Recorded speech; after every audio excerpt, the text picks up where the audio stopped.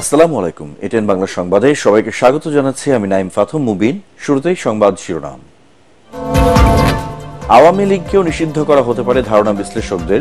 পাল্টাপাল্টি নিষিদ্ধের সংস্কৃতি রাজনীতিতে গুণগত পরিবর্তন আনছে না, মন্তব্য রাষ্ট্রবিজ্ঞানীদের।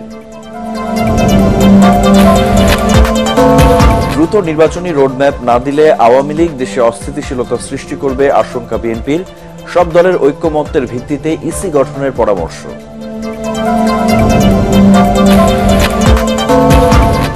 অনাকাঙ্ক্ষিত পরিস্থিতি এড়াতে রাজধানীতে কঠোর নিরাপত্তা ব্যবস্থা। মসজিদ, মিডিয়া পাড়া সহ বিভিন্ন গুরুত্বপূর্ণ স্থানে দিনভর পুলিশ ও সেনাদের টহল। রাজধানীর কমলাপুর রেল স্টেশনে পঞ্চগড় এক্সপ্রেস লাইনচ্যুত হওয়ায় ট্রেনের ভয়াবহ শিডিউল বিপর্যয়, যাত্রীদের চরম ভোগান্তি, চলছে উদ্ধার কাজ। এবং চালের বাজার স্থিতিশীল রাখতে সরকারের উদ্যোগ বিফলে, কেজিতে বেড়েছে ৬ টাকা পর্যন্ত। আদা, রসুন, পেঁয়াজের দামও বাড়তি, কমেছে ডিমের দাম। শুনছিলেন সংবাদ শিরোনাম, এবারে বিস্তারিত। শুধু ছাত্রলীগ নয়, আওয়ামী লীগকেও নিষিদ্ধ করা হতে পারে বলে ধারণা করছেন রাজনৈতিক বিশ্লেষকরা। সেক্ষেত্রে নির্বাচনে অংশ নিতে পারবে না দলটি, যা তাদের দুঃশাসনের ফল বলে মনে করেন তারা। তবে নিষিদ্ধ পাল্টা নিষিদ্ধের সংস্কৃতি রাজনীতিতে গুণগত পরিবর্তন আনছে না বলেও মন্তব্য করেছেন রাষ্ট্রবিজ্ঞানী ও রাজনীতিবিদরা। রিপোর্ট মাহবুব কবির চপলের।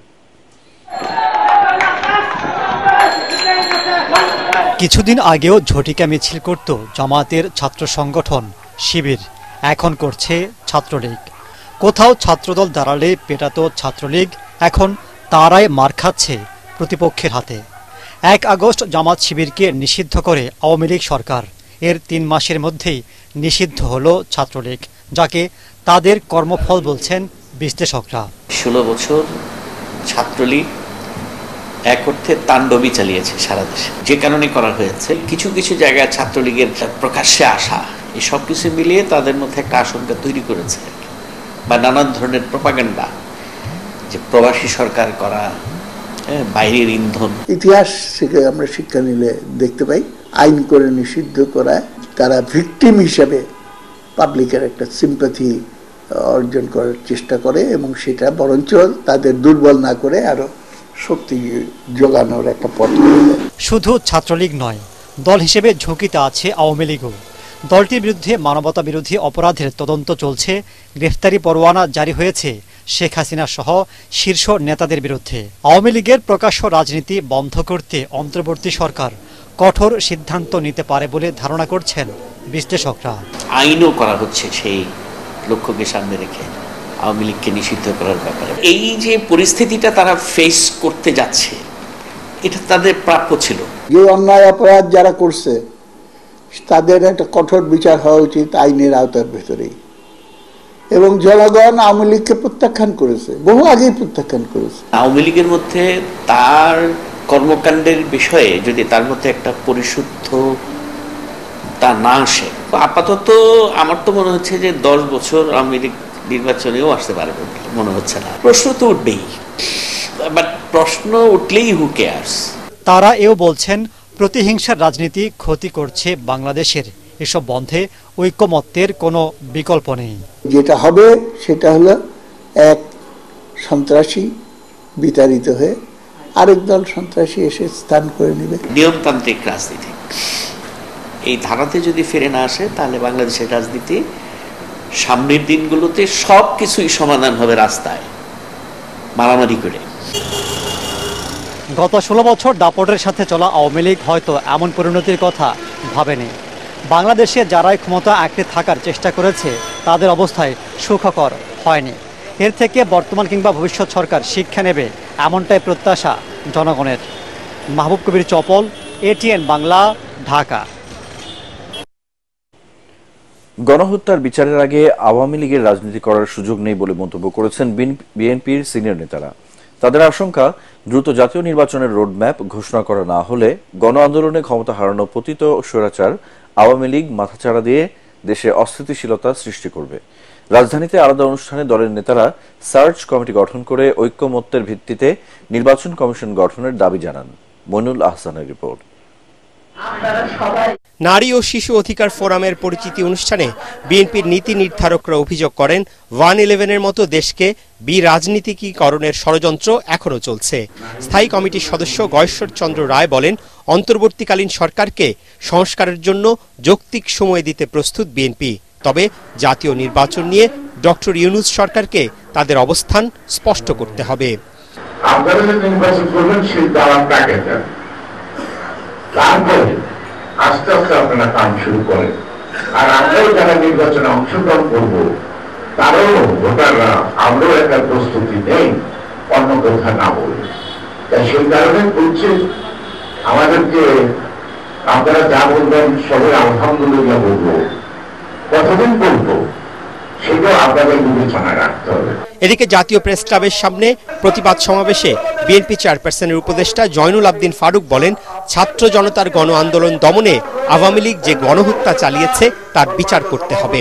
বাংলাদেশে শেখ হাসিনা আবার ফিরে না আসে, বাংলাদেশে অবশ্যই তাকে ফিরিয়ে আনতে হবে, আইনের আওতায় এনে তাকে সাজা দিতেই হবে। যত দেরি হবে তারাই আবার মেরুদণ্ড সোজা করে দাঁড়াবে। এদের মেরুদণ্ড আইনের আওতায় এনে ভেঙে দিতে হবে। রাজনীতি করার অধিকার আপনার আছে, কিন্তু 16 বছরের সকল অত্যাচারের বিচার আপনার হতেই হবে। নিত্যপণ্যের দাম নিয়ন্ত্রণে অন্তর্বর্তী সরকারকে আরো কঠোর হওয়ার আহ্বান জানান তিনি। দ্রব্যমূল্যের ঊর্ধ্বগতিতে এখনো আওয়ামী লীগের প্রেতাত্মা জড়িত, তাদের বিরুদ্ধে আইনগত ব্যবস্থা আপনাকে নিতেই হবে। মামলা প্রত্যাহার করে তারেক রহমানকে দেশে ফেরার পরিবেশ সৃষ্টি করতে অন্তর্বর্তী সরকারের প্রতি আহ্বান জানান বিএনপি নেতারা। মইনুল হাসান, ATN বাংলা, ঢাকা। যুদ্ধাপরাধের মিথ্যা অভিযোগ এনে দেশ ছাড়তে বাধ্য করা হয়েছিল বলে জানিয়েছেন দীর্ঘ 7 বছর পর দেশে ফেরা বিএনপির ভাইস চেয়ারম্যান সাবেক শিক্ষামন্ত্রী ডক্টর ওসমান ফারুক। রাজধানীর হোটেলে সংবাদ সম্মেলনে তিনি বলেন, বিরোধী রাজনীতিকদের নিশ্চিহ্ন করার পরিকল্পনার অংশ হিসেবে তাকে হাসিনা সরকারের রোষানলে পড়তে হয়। বিনা অপরাধে হয়রানির শিকার হয়ে 2017 সালের 15 এপ্রিল দেশ ছাড়েন ওসমান ফারুক। দেশের সাম্প্রতিক পরিস্থিতি নিয়ে তিনি বলেন, রাজনীতির গুণগত পরিবর্তন করতে হলে ডক্টর ইউনূসের নেতৃত্বাধীন অন্তর্বর্তী সরকারকে সফল হতে হবে। বিএনপি লিডারশিপ অপোজিশন লিডারশিপকে ডেসিমেট করে দেওয়া, এটা হতে পারে। আমার সাথে ব্যক্তিগত আক্রোশ থাকার কোনো কারণ নাই। কাজে কি কারণে এটা, তখন মেবি তখনকার সময়ের এটা একটা পলিসি থাকতে পারে। আপনাদের মতো অনেকেই হয়তো আমার সুবাদ্দায়ী ছিলেন, যে কারণে আজকে আমি এখানে আসতে পেরেছি। আমি পালিয়ে আসিনি, আমি পালাবার লোক না। পালাতে হলে অনেক আগে আমি পালাতে পারতাম। আমি দেখলাম আমি মুক্ত স্বাধীন মানুষ হিসাবে আপনাদের মাঝে এসেছি। গুটি কয়েক ছাত্র নেতার পরামর্শে চললে আগামী 6 মাসের মধ্যে অন্তর্বর্তী সরকারকে তল্পি তল্পা গোছাতে হবে বলে সতর্ক করেছেন গণ অধিকার পরিষদের সভাপতি নুরুল হক নূর। উত্তরায় জুলাই বিপ্লবে হতাহতদের স্মরণে আয়োজিত সভায় তিনি বলেন, কাউকে নেতা বানাতে ছাত্র জনতা জীবন দেয়নি। নেতাগিরি না করে জনগণের প্রত্যাশা অনুযায়ী কাজ করতে ছাত্র নেতাদের প্রতি আহ্বান জানান নূর। এ সময় জুলাই বিপ্লবে নিহতের পরিবারকে 1 কোটি এবং আহতদের পরিবারকে 50 লাখ টাকা অনুদান দেওয়ার দাবি জানান গণ অধিকার পরিষদের এই নেতা। যেই কয়েকদিন রাজপথে ছাত্রলীগের হামলা মামলার শিকার হয়েছি, ওই কয়েকদিন আপনারা রাস্তায়ও দাঁড়ান নাই। 10-15 দিনে মেসি রোনালদো হওয়া যায় না। কাউকে নেতা বানানোর জন্য ছাত্র জনতা রাজপথে নেমে নাই, রক্ত দেয় নাই। কাজী নেতাগিরি পরে করেন, জনগণের প্রত্যাশা অনুযায়ী আগে কাজ করতে হবে। সরকারকে পরিষ্কারভাবে বলে দিতে চাই, কতিপয় ছাত্র নেতার পরামর্শে যদি সরকার চলেন, 6 মাসের মধ্যে তল্পি তল্পা গোছানোর জন্য প্রস্তুত থাকেন। অনাকাঙ্ক্ষিত পরিস্থিতি এড়াতে রাজধানী ঢাকায় নিরাপত্তা বাড়ানো হয়েছে। বায়তুল মোকাররম জাতীয় মসজিদ, মিডিয়া পাড়া সহ নগরীর বিভিন্ন গুরুত্বপূর্ণ স্থানে দিনভর সেনাবাহিনীর তৎপরতা দেখা যায়। কোথাও মানুষের জটলা দেখলে তাদের সরে যেতে বলা হয়। রিপোর্ট আদ্দিন সজীবের। রাজধানীর কাউরান বাজারে সেনাবাহিনীর এমন তৎপরতা দেখা যায় না খুব একটা। শুক্রবার জুম্মার নামাজের সময় তাদের এই বাড়তি সতর্কতা স্বস্তি আনে জনমনেও। নামাজের পর বাইরে কোনো জমায়েত বা গল্প আড্ডার সুযোগ দেননি তারা।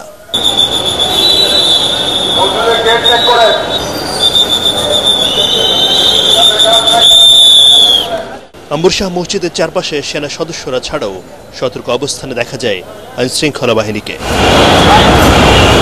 এমন নিরাপত্তা ছিল জাতীয় বাইতুল মোকাররম মসজিদেও। জুমার নামাজের পর ওই এলাকা শান্ত রাখতে সতর্ক ভূমিকায় সেনাবাহিনী। কেউ কেউ বলছেন 5 আগস্টের পর আইনশৃঙ্খলা বাহিনীর এমন কড়াকড়ি কম দেখেছেন তারা। কেবল বাইতুল মোকাররম মসজিদেই নয়, ঢাকা শহরের অনেক মসজিদেই আজকে বাড়তি নিরাপত্তা দেখা গেছে এবং বিশেষ করে সেনাবাহিনীকে সতর্ক অবস্থানে পাওয়া গেছে। অর্থাৎ বোঝাই যাচ্ছে দেশের বিভিন্ন পর্যায়ে নিরাপত্তায় কতটা সক্রিয় ভূমিকা রাখছে আইন শৃঙ্খলা বাহিনী।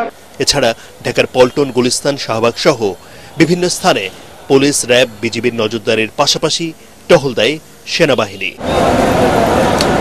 গত কয়েকদিন রাষ্ট্রপতির পদত্যাগ সহ বেশ কিছু বিষয়ে কিছুটা উত্তপ্ত নগরী। আদ্দিন সজীব, এটিএন বাংলা, ঢাকা। রাজধানীর মোহাম্মদপুরে বৈষম্য বিরোধী ছাত্র আন্দোলনে শামীম হত্যা মামলার সাবেক প্রাথমিক ও গণশিক্ষা প্রতিমন্ত্রী জাকির হোসেনকে 3 দিনের রিমান্ডে নিয়েছে পুলিশ। বিকেলে ঢাকা মুখ্য মহানগর হাকিম নাজমিন আক্তারের আদালত তার জামিন আবেদন নামঞ্জুর করে এই রিমান্ডের আদেশ দেন। এর আগে বৃহস্পতিবার সন্ধ্যায় মোহাম্মদপুর এলাকা থেকে জাকির হোসেনকে গ্রেপ্তার করে পুলিশ। এদিকে যুবদল নেতা শামীম হত্যা মামলায় সাবেক স্বরাষ্ট্র সচিব মোস্তফা কামাল উদ্দিন ও স্বেচ্ছাসেবক লীগ নেতা জাহাঙ্গীর হোসেনের 3 দিন করে রিমান্ড মঞ্জুর করেছে আদালত। এছাড়া বিএনপি কর্মী মকবুল হত্যার ঘটনায় পল্টন মডেল থানার মামলায় নির্বাচন কমিশনের সাবেক সচিব হেলাল উদ্দিন আহমেদের 4 দিনের রিমান্ডে নিয়েছে পুলিশ।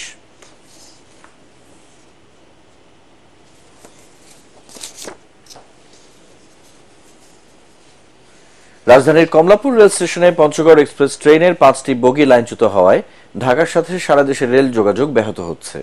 সীমিত পরিসরে চলছে ট্রেন। এতে রেলের ব্যাপক শিডিউল বিপর্যয় দেখা দিয়েছে, ফলে দুর্ভোগে পড়েছেন যাত্রীরা। আগামীকালের আগে ট্রেন চলাচল স্বাভাবিক হবে বলে আশা করছেন স্টেশন ম্যানেজার। আরো জানাচ্ছেন মুশফিকুর রহমান। প্ল্যাটফর্মের মেঝেতে শুয়ে বসে ট্রেনের জন্য দীর্ঘ প্রতীক্ষায় যাত্রীরা ক্লান্ত হয়ে ঘুমিয়েও পড়েছেন কেউ কেউ। পঞ্চগড় এক্সপ্রেসের 5টি বগি লাইনচ্যুতের ঘটনায় 7 ঘন্টার শিডিউল বিপর্যয় ঘটে। এর ফলে চরম ভোগান্তিতে পড়ে যাত্রীরা। যে রংপুর এক্সপ্রেস লাগছে, কিন্তু এখনো গাড়ি ঢোকেনি। বাচ্চা সামলাতে তো অনেক ঝামেলা। সকালে একবার দৌড়ে হারাই গেছিল, খুঁজে নিয়ে আসছি। ভোগান্তি না হইলে কি আর এইভাবে শুয়ে থাকে এখানে? 12টা বাজে ট্রেনের সমস্যা হচ্ছে লাইনে, যদি এখন পর্যন্ত সঠিক যদি ঠিক না করতে পারে ঢাকা শহরে, এটা অন্য যদি দূরে যদি কোনো কিছু হতো তাহলে তো অনেক সময় লাগতো না। আমরা তো বয়স্ক মানুষ, আমাদের তো শারীরিক অবস্থাও এটা তো অবশ্যই কষ্টের একটা। কমলাপুর রেল স্টেশনের ম্যানেজার জানান, গেল 4 বছরে এমন শিডিউল বিপর্যয় হয়নি। প্রয়োজনে যাত্রীদের টিকিটের টাকাও ফেরত দেওয়া হচ্ছে এবং লাইন মেরামতের কাজ চলছে বলেও জানান তিনি। যেটা ছিল স্বয়ংক্রিয়, সেটা এখন আমাদের ম্যানুয়ালি হচ্ছে। আমাদের একটা ট্রেনের পিছনে প্রায় 1 থেকে 1 ঘন্টা সময় লেগে যাচ্ছে, কারণ একটা ট্রেন রিসিভ করতে 4-5টা পয়েন্ট বানাতে হয়। এখন এগুলো হাতে বানাতে হচ্ছে, তারপর ওটাকে ওই ট্রেনকে রিসিভ করে নিয়ে আসা হচ্ছে। দেখে সতর্কতার সহিত কোনো ট্রেনে যাত্রা বাতিল করা হয়নি। আর যেহেতু বিলম্ব ঘটতেছে, সমাজে যাত্রী ধরনের কাজ থাকতে পারে, তারা সে কারণে আমরা টিকিট রিফান্ডের ব্যবস্থা করেছি। যে সমাজে যাত্রী ধরুন টিকিট রিফান্ড করে যতবার টাকা ফেরত নিয়ে অন্যভাবে যেতে পারেন। এছাড়া স্বয়ংক্রিয় পদ্ধতিতে ট্রেন চলাচল শুরু করতে আরও কিছুটা সময় প্রয়োজন বলে জানান station manager. Mushfiqur Rahman, ATN Bangla, Dhaka. দেশের বিভিন্ন খাতে বিনিয়োগ করতে চান যুক্তরাষ্ট্র প্রবাসী বাংলাদেশিরা, তবে বিনিয়োগ করা অর্থের নিরাপত্তা চেয়েছেন তারা। যুক্তরাষ্ট্রে বাংলাদেশ দূতাবাসে এক আলোচনায় প্রবাসীরা এসব কথা বলেন। পাচার হওয়া অর্থ ফিরিয়ে নিতে টাস্কফোর্স গঠন হলেও এখনো কেন কার্যক্রম শুরু হয়নি তা জানতে চান প্রবাসীরা। জবাবে অর্থ উপদেষ্টা আশ্বস্ত করেন, দীর্ঘদিনের জন্য ক্ষমতায় থাকার অভিলাষ তাদের নেই। ওয়াশিংটন থেকে আরো জানাচ্ছেন বিশেষ প্রতিনিধি শারফুল আলম। ওয়াশিংটন ডিসিতে বাংলাদেশ দূতাবাসে পেশাজীবীদের সঙ্গে মতবিনিময়ের আয়োজন করা হয়। এতে অর্থ উপদেষ্টা, গভর্নর এবং প্রধান উপদেষ্টার বিশেষ দূতের কাছে পট পরিবর্তন, সরকারের নেওয়া সংস্কার সহ নানা বিষয়ে জানতে চান প্রবাসীরা।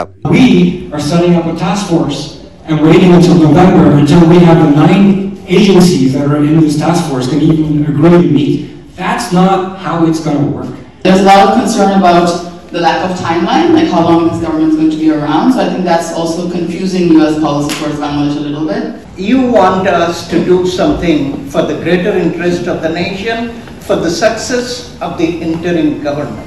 Professor Muhammad Yunus আমি সবসময় বলি উনি একজন ইন্টারন্যাশনাল ব্র্যান্ড, তো এই ব্র্যান্ডটাকে আমাদের এনকেশ করতে হবে। এটা যদি আমরা না করতে পারি তাহলে এটি হবে আমাদের জন্য সবচেয়ে দুর্ভাগ্যজনক, এটা সকলকেই বুঝতে হবে। আন্তর্জাতিক বিষয়ে প্রধান উপদেষ্টার বিশেষ দূত লুৎফি সিদ্দিকীর সঞ্চালনায় প্রবাসীদের বিভিন্ন প্রশ্নের উত্তর দেন অর্থ উপদেষ্টা ও বাংলাদেশ ব্যাংকের গভর্নর। ইন্টারন্যাশনাল অডিট তো দেশিদের দেওয়া হবে না, বিদেশিদেরকে আনতে হবে, সেজন্য একটা টার্মস অফ রেফারেন্স তৈরি করতে হয়, সেজন্য তাদের কন্ট্রাক্ট করতে হবে, ফাইন্যান্সিংও জোগাড় করতে হবে। এগুলো তো একদিনে হবে না। বাংলাদেশ এই মার্কোসে 18 বছর লেগেছে, নাইজেরিয়া অনেক সমস্যা, but I don't think will take 18 years, কারণ অনেক ইন্টারন্যাশনাল কোঅপারেশন অনেক বেড়ে গেছে। But may not be able to recover the whole thing, but we want to give a message. দলমত নির্বিশেষে বাংলাদেশের উন্নতিতে সবার অংশগ্রহণের সুযোগ সৃষ্টির অনুরোধ জানান আমেরিকায় বসবাসরত প্রবাসীরা। Sharful Alam, ATN Bangla, Washington DC, মার্কিন যুক্তরাষ্ট্র। নিত্যপণ্যের দাম নিয়ন্ত্রণে মনিটরিং ব্যবস্থা জোরদার হলেও বাজারে তার প্রভাব নেই। উল্টো চালের দাম বেড়েছে বস্তা প্রতি 300 টাকা পর্যন্ত। ঊর্ধ্বমুখী পেঁয়াজ ও আদার বাজার গত কয়েকদিনে দাম বেড়েছে কেজিতে 30 টাকা। বেড়েছে রসুন ও সব ধরনের ডালের দাম।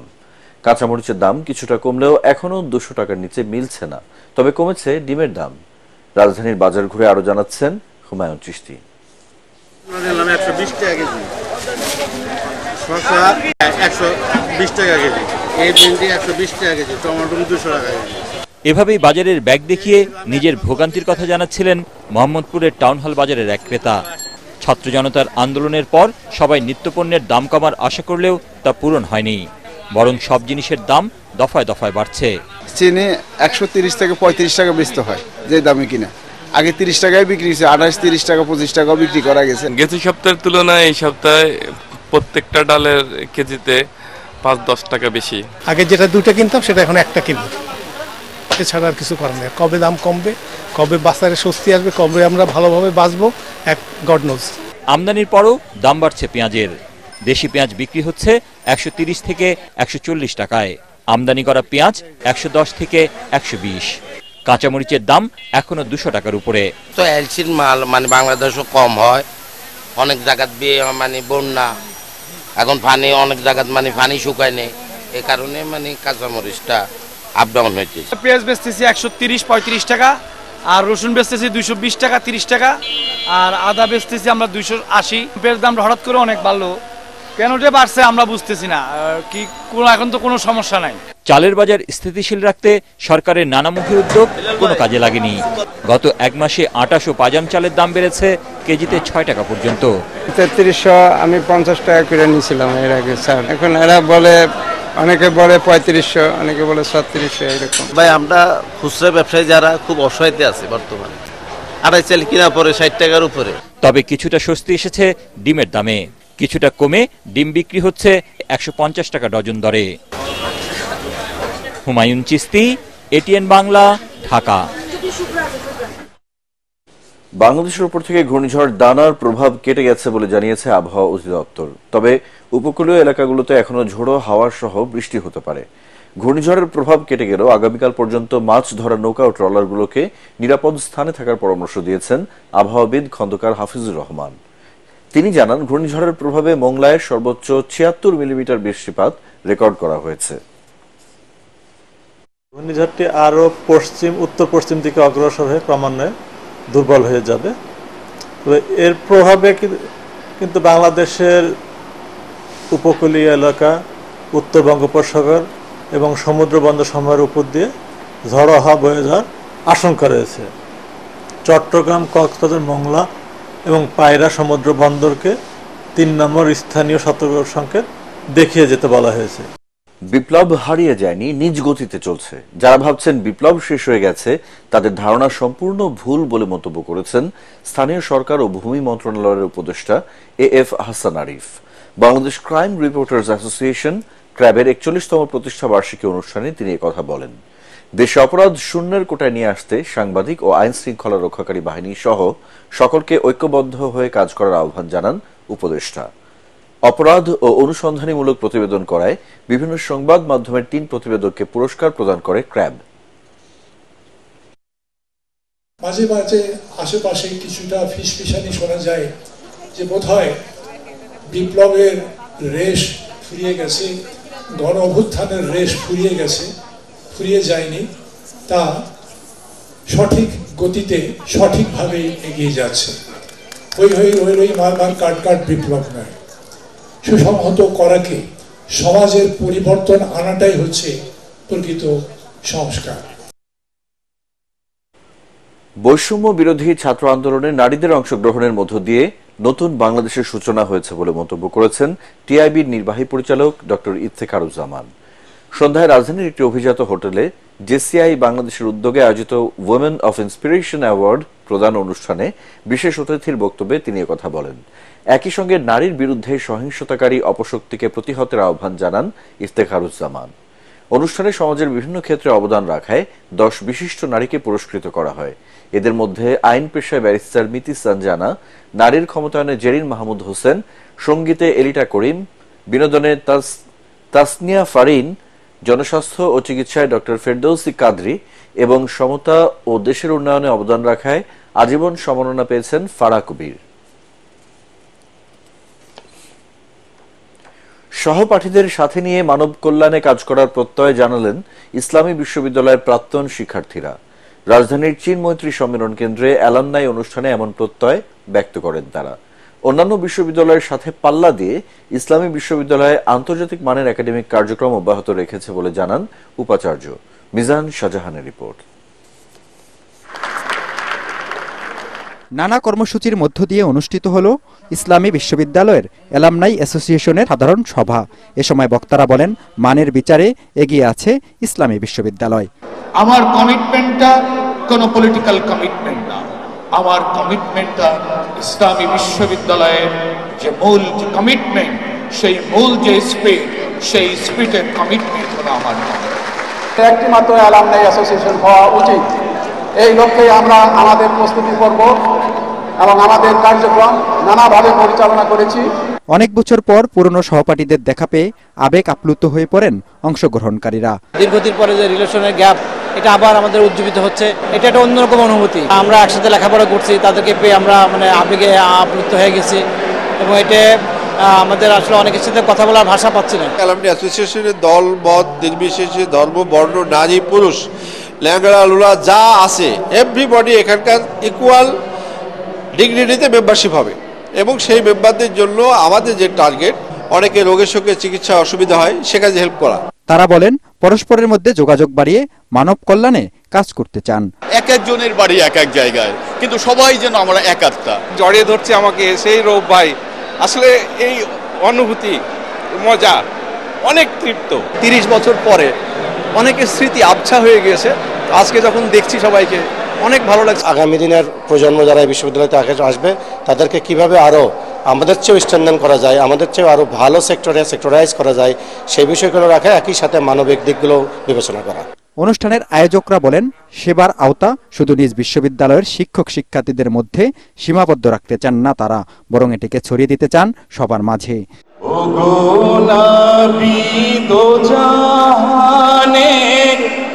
সবার সেরা তুমি। মিজান শাহজাহান, এটিএন বাংলা, ঢাকা। ঢাকায় শুরু হলো ডাক টিকিট প্রদর্শনী ফিলেক্স 2024।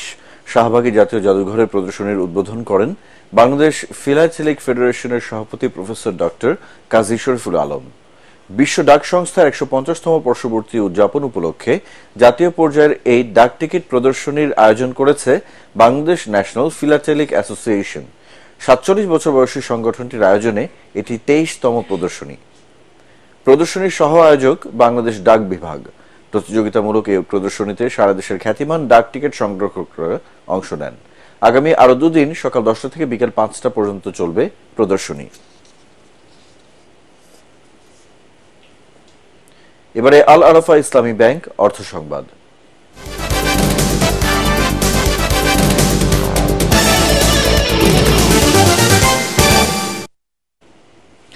শুধু দক্ষ চিকিৎসক নয়, আধুনিক প্রশিক্ষিত নার্স গড়ে তুলতেও অবদান রেখে চলেছে আদ-দ্বীন ফাউন্ডেশন।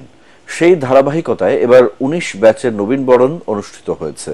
এ সময় নার্সিং পেশায় দক্ষতার স্বীকৃতি হিসেবে 11 চিকিৎসক ও নার্সকে সম্মাননা দেওয়া হয়। যশোর থেকে তামান্না ফারজানার পাঠানো তথ্য ছবি নিয়ে আরো জানাচ্ছেন আশিকুর রহমান। 2006 সালে যাত্রা শুরু করা আদ্দিন নার্সিং ইনস্টিটিউটের diploma in nursing science and midwifery কোর্সের 19তম ব্যাচের নবীনবরণ অনুষ্ঠিত হয়েছে। সদর উপজেলার পুলেরহাটে অবস্থিত যশোর আদ্দিন সকিনা মেডিকেল কলেজ অডিটোরিয়ামে আয়োজিত অনুষ্ঠানে এবারের প্রতিপাদ্য ছিল একটাই লক্ষ্য, হতে হবে দক্ষ। অনুষ্ঠানে প্রধান অতিথি ছিলেন যশোর বিজ্ঞান ও প্রযুক্তি বিশ্ববিদ্যালয়ের উপাচার্য অধ্যাপক doctor M A Majid. Nursing ইনস্টিটিউটের অধ্যক্ষ ডক্টর ফিরোজা বেগমের সভাপতিত্বে আরও উপস্থিত ছিলেন আদ্দিন ফাউন্ডেশনের নির্বাহী পরিচালক ডাক্তার শেখ মহিউদ্দিন, নার্সিং ইনস্টিটিউটের সহযোগী পরিচালক নাজমুন নাহার, আদ্দিন হাসপাতাল এবং নার্সিং এর মহাপরিচালক অধ্যাপক ডাক্তার নাহিদ ইয়াসমিন সহ অন্যান্যরা। আমার নবীন ছাত্রীরা যারা আজকে এখানে তাদের যাত্রা শুরু করলো এবং যারা আগের সিনিয়র আছেন সবাই তাদের এই টার্গেটটা সেট করবেন এবং একজন আদর্শ নার্স হিসেবে মানবতার সেবা করবে। এ সময় আদ্দিন ফাউন্ডেশনের নির্বাহী পরিচালক ডাক্তার শেখ মহিউদ্দিন আজীবন মানব সেবায় নিয়োজিত থাকতে নবীন নার্সদের প্রতি আহ্বান জানান। আমরা পৃথিবীকে পাল্টানোর জন্য আসছি, আমরা আমার সেবা দিয়ে পৃথিবীকে পাল্টাবো। পৃথিবী পাল্টাবো, আমরা রাজনীতি করতে আসিনি, আমরা আওয়ামী লীগ করবো, বিএনপি করবো, বাংলাদেশে করবো না, কিন্তু আমরা সেবা করবো, সেবা করে আমরা পৃথিবীকে পাল্টাবো। প্রতিষ্ঠানের সুযোগ সুবিধা বৃদ্ধি ও শিক্ষার মান নিশ্চিতে সার্বিক সহযোগিতার আশ্বাস দেন যশোর আদ্দিন নার্সিং ইনস্টিটিউটের সহযোগী পরিচালক।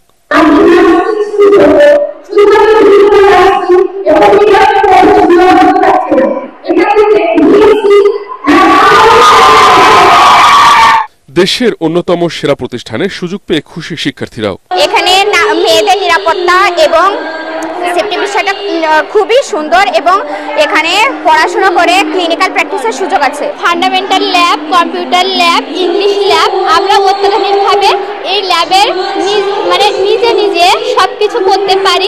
এ সময় আদ্দিনের 3 হাসপাতালের 8 জন সেরা নার্স, 2 জন প্যারামেডিক, প্রতিষ্ঠানটির অধ্যক্ষ ডক্টর ফিরোজা বেগম ও আদ্দিনের দীর্ঘদিনের এক কর্মীকে নার্সিং সেবায় বিশেষ অবদানের জন্য সম্মাননা জানানো হয়। আগামীতে আদ্দিনের চিকিৎসক ও নার্সরা মানব সেবায় নিজেদের উৎসর্গ করার অঙ্গীকার করেন এই অনুষ্ঠানে। Bureau report, ATN Bangla. এ পর্যায়ে আন্তর্জাতিক সংবাদ।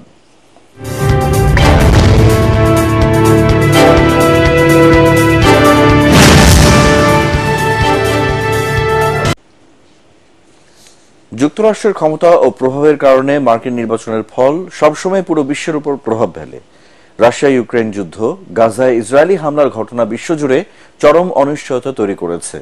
এছাড়া বৈশ্বিক উষ্ণতা বৃদ্ধি, বিশ্বজুড়ে গণতন্ত্রের সংকট, সব মিলিয়ে অস্থিরতায় ঘুরপাক খাচ্ছে গোটা বিশ্ব। এসব কারণে যুক্তরাষ্ট্রের প্রেসিডেন্ট নির্বাচন কেবল দেশটির নাগরিকদের জন্যই নয়, বিশ্বের অন্য দেশগুলোর কাছেও গুরুত্বপূর্ণ। সবাই তাকিয়ে আছে মার্কিন প্রেসিডেন্ট নির্বাচনের দিকে। বিস্তারিত জানাচ্ছেন ফারহিন ইসলাম টুম্পা। জনসমর্থনে দুজনের মধ্যে হাড্ডাহাড্ডি লড়াইয়ের আভাস মিললেও বিশ্বব্যাপী নানা সংকট এবং চ্যালেঞ্জকে সামনে রেখে তাদের প্রচারণা নিবিড়ভাবে পর্যবেক্ষণ করছেন আন্তর্জাতিক বিশ্লেষক ও বিশ্বের বিভিন্ন দেশের নেতা ও সাধারণ মানুষ। এই নির্বাচনের ফল তাদের জন্য কি বয়ে নিয়ে আসতে পারে সেই হিসেবও কষছেন তারা। আন্তর্জাতিক গণমাধ্যমগুলোর তথ্য বিশ্লেষণ করলে দেখা যায় মার্কিন প্রেসিডেন্ট হওয়ার দৌড়ে ট্রাম্পের জনসমর্থন এখন তুঙ্গে। পেনসিলভানিয়ার হামলার শিকার হওয়ার পর তার জনপ্রিয়তা বেড়ে যায়।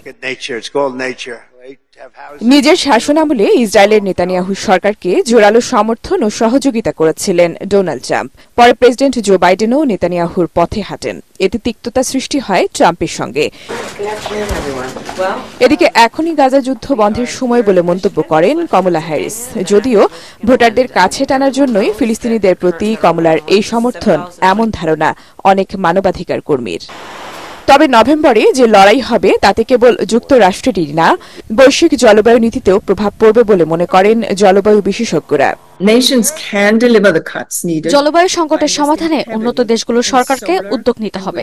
2030 সালের মধ্যে গ্রিনহাউস গ্যাস নির্গমনের 42% নামিয়ে আনার লক্ষ্যে সৌর ও বায়ু শক্তি এবং বন ব্যবস্থাপনায় বিনিয়োগ বাড়াতে হবে।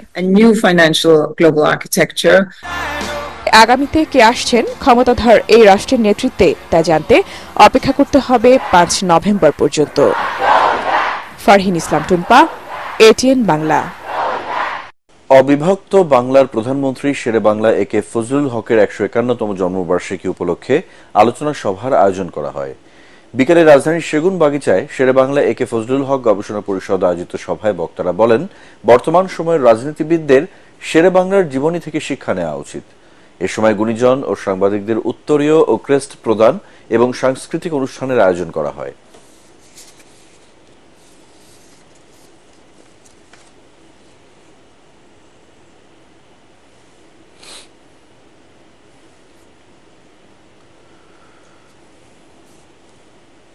শেরেবাংলা নগর সরকারি উচ্চ বিদ্যালয়ে অ্যালামনাই অ্যাসোসিয়েশনের ৪র্থ বার্ষিক সাধারণ সভা অনুষ্ঠিত হল আজ। একই সাথে সংগঠনটির কার্যনির্বাহী পরিষদের নির্বাচন ও অভিষেক হয়েছে। এতে বাংলাদেশ স্কাউটের প্রাক্তন জাতীয় কমিশনার তহিদুল ইসলাম চৌধুরী ও বিশিষ্ট লেখক মাহমুদ মাসুম খান সাধারণ সম্পাদক নির্বাচিত হন। ১৯৬৯ সালে প্রতিষ্ঠিত রাজধানীর শেরেবাংলা নগর সরকারি বালক উচ্চ বিদ্যালয় থেকে এ পর্যন্ত ৫৩টি ব্যাচ এসএসসি পাশ করেছে।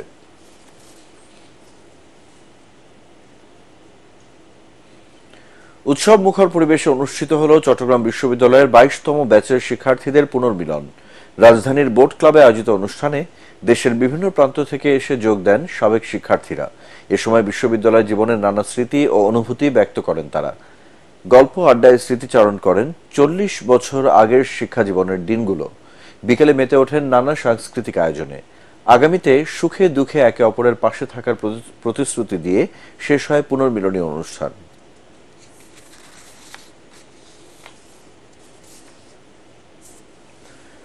ছাত্র জনতার গণ অভ্যুত্থানের পর বিভিন্ন এলাকার মন্দির ও হিন্দু বাড়িঘরে হামলার বিচার সহ ৮ দফা দাবি বাস্তবায়নে গণসমাবেশ করেছে বাংলাদেশ সনাতন জাগরণ মঞ্চ। বিকেলে চট্টগ্রামের লালদিঘি ময়দানে আয়োজিত সমাবেশে বিভিন্ন উপজেলা, কক্সবাজার এবং ৩ পার্বত্য জেলা থেকে সনাতনীরা অংশ নেন। জাগরণ মঞ্চের মুখপাত্র অধ্যক্ষ চিন্ময় কৃষ্ণ দাস ব্রহ্মচারীর সভাপতিত্বে সমাবেশে বক্তব্য রাখেন ইসকন প্রবর্তক শ্রীকৃষ্ণ মন্দিরের অধ্যক্ষ লীলারাজ গৌর দাস ব্রহ্মচারী সহ বিভিন্ন শ্রেণী পেশার নেতারা।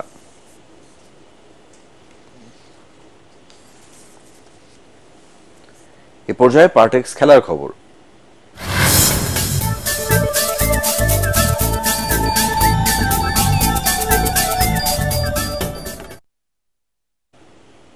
আগামীকাল বাংলাদেশ ফুটবল ফেডারেশন বাফুফে নির্বাচনের ভোট গ্রহণ। এবার ২১ পদের জন্য লড়ছেন ৪৫ জন। প্রার্থীরা বলছেন, নির্বাচিত হলে বাংলাদেশের ফুটবলকে এগিয়ে নেয়াই তাদের লক্ষ্য থাকবে। অন্যদিকে ভোটাররা জানান, তৃণমূলে যারা কাজ করবেন এমন প্রার্থীকেই ভোট দেবেন তারা। Report S M আশরাফের। প্রস্তুত ইন্টারকন্টিনেন্টালের ভেন্যু দুপুর থেকেই আসা শুরু করেন বিভিন্ন ক্লাব, জেলা আর বিভাগীয় ক্রীড়া সংস্থার ভোটাররা। এবার কোনো প্যানেল নেই, তাই নির্বাচনের আবহটাও ভিন্ন। সালাউদ্দিন পরবর্তী যুগে দেশের ফুটবল এগিয়ে যাবে বলে বিশ্বাস তাদের। আশা করব বর্তমানে যারা নির্বাচন করতেছেন তারা আগামীতে তৃণমূল পর্যায়ে খেলার দিকে জোর দেবেন। পরিকল্পনা এবং অর্থায়ন এই দুইটা সমন্বয়ে অ্যাকাউন্টেবিলিটির সাথে আমরা কাজ করতে চাই। যোগ্য লোকদেরকে ভোট দিয়ে নিয়ে আসুন, যাতে আমাদের ফুটবলটা যে পিছিয়ে গেছে বা যে প্রবলেমগুলি আছে সেই প্রবলেমগুলি যেন সলভ করতে পারে। আমরা ক্লাবকে সমৃদ্ধ করব, আমরা ডিস্ট্রিক্টকে সমৃদ্ধশালী করব, যাতে আমাদের ফুটবলকে তারা বাঁচাতে পারে, তারা রক্ষা করতে পারে, সেই সুযোগগুলি আমরা করে দিব। সিনিয়র সহ সভাপতি পদে বিনা প্রতিদ্বন্দ্বিতায় নির্বাচিত হয়েছেন বসুন্ধরা কিংসের ইমরুল হাসান। সভাপতি পদে দিনাজপুরের মিজানুর রহমান চৌধুরীর বিপরীতে তাবিদ আওয়ালের জয় নিশ্চিত ধরে নিয়ে তার কাছে প্রত্যাশার কথাও জানান কেউ কেউ। তাবিদ ভাই যদি আসেন তো আলটিমেটলি ওনার সাথেও কাজ করার, দীর্ঘ ৮ বছর কাজ করার আমার অভিজ্ঞতা আছে। আমি জানি যদি আমি বিজয় হই তো আমি চেষ্টা করবো প্রেসিডেন্টের পাশে থেকে যেভাবে উনি দিক নির্দেশন চালাতে। ফুটবলকে বেগবান করার জন্য একজন ভালো সভাপতি নির্বাচিত হয়েছেন তাবিদ আওয়াল সাহেব। এনার্জেটিক, ইয়াং এনার্জেটিক, ওনার মন মানসিকতা ভালো। ফুটবলকে, ক্রীড়াঙ্গনকে বেগবান করার জন্য ওনার দৃঢ় প্রত্যয় দেখে আমরা সন্তুষ্ট হয়েছে। সহ সভাপতি 4টি পদের জন্য এবার লড়ছেন 6 জন, আর 15টি সদস্য পদের বিপরীতে প্রতিদ্বন্দ্বিতা করছেন 37 জন, যাদের বেশিরভাগই এবার তরুণ মুখ। S M Ashraf, ATN Bangla, Dhaka. সাফ নারী ফুটবলের সেমিফাইনাল ম্যাচ নিয়ে প্রস্তুতি নিচ্ছে বাংলাদেশ। 27 অক্টোবর কাঠমান্ডুর রঙ্গশালা স্টেডিয়ামে ফাইনালে ওঠার মিশনে ভুটানের মুখোমুখি হবে লাল সবুজ দলের প্রতিনিধিরা। এর আগে গ্রুপ পর্বের শেষ ম্যাচে ভারতকে 3-1 গোলে হারিয়ে গ্রুপ চ্যাম্পিয়ন হয়ে শেষ 4-এ জায়গা করে নেয় সাবিনা খাতুনরা। অন্যদিকে শ্রীলঙ্কাকে 4-1 আর মালদ্বীপকে 13-0 গোলে হারিয়ে সেমিতে ওঠে ভুটান। তাই সাম্প্রতিক পারফরম্যান্সে এগিয়ে থাকলেও ভুটানের বিপক্ষে ম্যাচটা সহজ হবে না সঞ্জিদা কৃষ্ণাদের। রোববার 2:30 মাঠে নামবে দুদল। শেষ করার আগে সংবাদ শিরোনামগুলো এক নজরে আরেকবার। আওয়ামী লীগকেও নিষিদ্ধ করা হতে পারে ধারণা বিশ্লেষকদের। পাল্টাপাল্টি নিষিদ্ধের সংস্কৃতি রাজনীতিতে গুণগত পরিবর্তন আনছে না, মন্তব্য রাষ্ট্রবিজ্ঞানীদের। দ্রুত নির্বাচনী রোডম্যাপ না দিলে আওয়ামী লীগ দেশে অস্থিতিশীলতা সৃষ্টি করবে আশঙ্কা বিএনপির। সব দলের ঐক্যমত্যের ভিত্তিতে ইসি গঠনের পরামর্শ। অনাকাঙ্ক্ষিত পরিস্থিতি এড়াতে রাজধানীতে কঠোর নিরাপত্তা ব্যবস্থা। মসজিদ, মিডিয়া পাড়া সহ বিভিন্ন গুরুত্বপূর্ণ স্থানে দিনভর পুলিশ ও সেনাদের টহল। রাজধানীর কমলাপুর রেল স্টেশনে পঞ্চগড় এক্সপ্রেস লাইনচ্যুত হওয়ায় ট্রেনের ভয়াবহ শিডিউল বিপর্যয়, যাত্রীদের চরম ভোগান্তি, চলছে উদ্ধার কাজ। এবং চালের বাজার স্থিতিশীল রাখতে সরকারের উদ্যোগ বিফলে কেজিতে বেড়েছে 6 টাকা পর্যন্ত। আদা, রসুন, পেঁয়াজের দামও বাড়তি, কমেছে ডিমের দাম। পরবর্তী সংবাদ দেখার আমন্ত্রণ জানিয়ে এখনকার মতো শেষ করছি। এটিএন বাংলার সংবাদ ইউটিউবে দেখতে ব্রাউজ করুন youtube.com/ATN Bangla News। ধন্যবাদ।